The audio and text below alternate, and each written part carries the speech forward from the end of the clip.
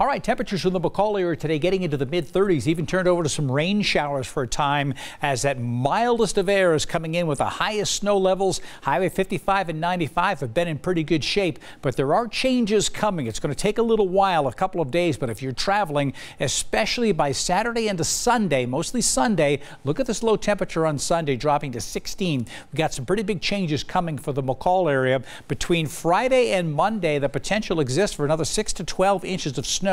And then a drier air mass will come in right on cue, as the locals say, up in the McCall area, getting cold between Christmas and New Year's as you go to the first of the year. Temperatures dropping, and look at this. We're seeing it down to -3 and drier conditions. So the real snow machines going on in the ski resorts are going to shut off for at least 4 days or so, maybe a little longer than that also. But winter storm warnings are still in effect for central Idaho, the west central mountains through 5 o'clock Saturday, 11 p.m. tonight for the east central mountains, and snow will fall in the valleys, just not advisory criteria, at least not right now.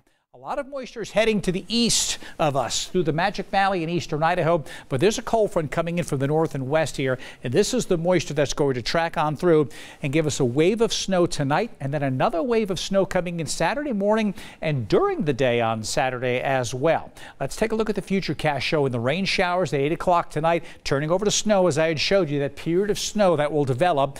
And between Boise and Mountain Home, 1 to 2 inches of snow. The western valley, maybe you'll get a little snow, but it's looking like Payette County and Western Canyon County, probably nothing overnight tonight. Either way, whatever falls will probably melt during the day tomorrow as temperatures come up. The Magic Valley will keep snow much of the day for tomorrow. And then on Saturday, here's a midnight, Friday night with snow showers and a band of snow pushing through the valley.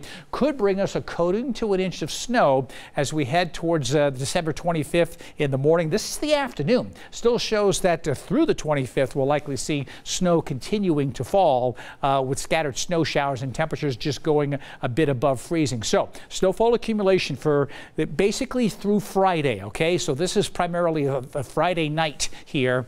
Actually tonight into tomorrow morning, and then we see maybe an inch, most of it down to the south, possibly 2 inches of snow. This would be Friday night, Saturday morning, and the entire valley has the chance of getting a coating to an inch of snow. And during the day Saturday, we'll probably have light snow showers falling a good portion of the day.